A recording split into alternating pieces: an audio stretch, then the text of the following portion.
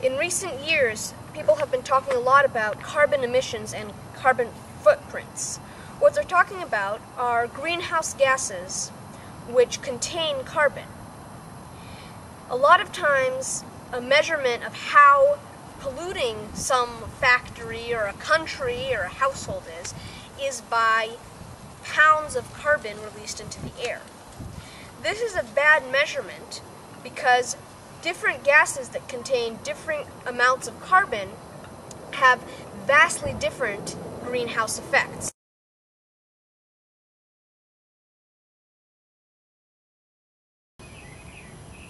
One of the amazing things about carbon is that it has 4 valence electrons. It may sound right now like I'm speaking Greek, but what this means is it wants to bond to 4 different atoms, and this allows it to make extremely complex, long, wide, deep molecules.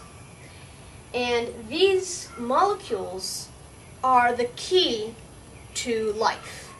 Carbon is one of the very few, if not the only element that has had an entire branch of chemistry dedicated to it. For carbon, it's called organic chemistry, or the chemistry of life, and living compounds. The line between biology and organic chemistry is very, very, very fuzzy.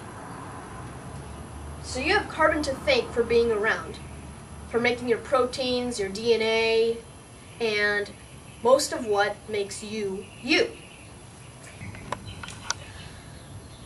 Because carbon has 4 valence electrons and wants to bond to 4 atoms, this is what allows it to essentially maybe give rise to life.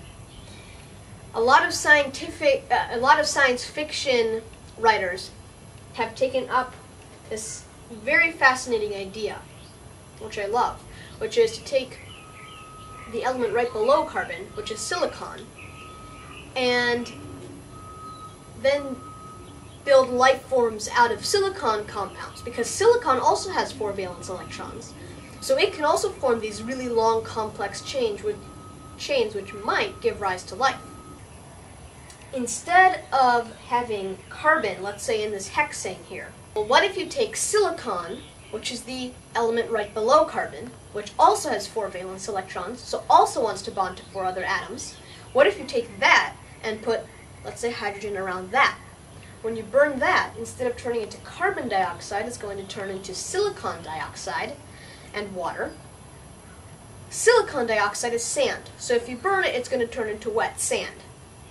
This is probably not an answer to pollution, because this gas, this methane, or you could also have hexane that's with silicon instead of carbon, but methane with silicon instead of carbon, called silane, is pyrophoric, meaning the minute it hits air, it spontaneously combusts. So it's not probably the answer to answering today's pollution problems, but who knows?